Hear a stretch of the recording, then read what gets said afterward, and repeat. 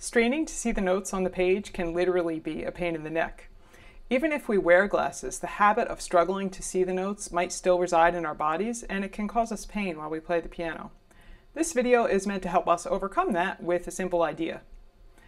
This video was inspired by Dawn, who was a participant in one of my Alexander Technique classes for piano teachers.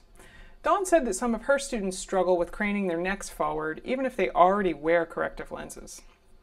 If we know our students have proper glasses and they can see the notes adequately, then the craning forward of the neck is a habit.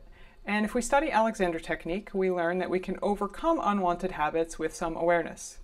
So the next time you or your students go to put on your glasses, try to notice if you are going to them and craning the neck forward in order to do that.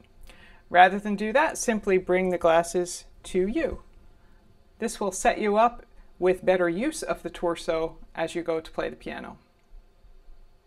If you found this video to be helpful, please subscribe to the channel and check out the Alexander Technique playlist at the end of the video.